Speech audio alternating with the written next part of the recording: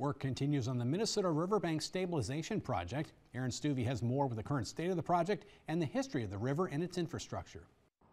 The project to stabilize the Minnesota Riverbank in Mankato has been going on for over a year, with a section of the Minnesota River Trail closing last week so further work can be done. The Minnesota Riverbank Stabilization project is aiming to repair damage caused by precipitation and varying river levels. And the city says that the project is vital in not only protecting Mankato's riverside infrastructure from erosion, but also keeping the river itself clean. One of the big mechanisms of damage that we see is there's a lot of trees that come up on the riverbank, and the riverbank's very steep.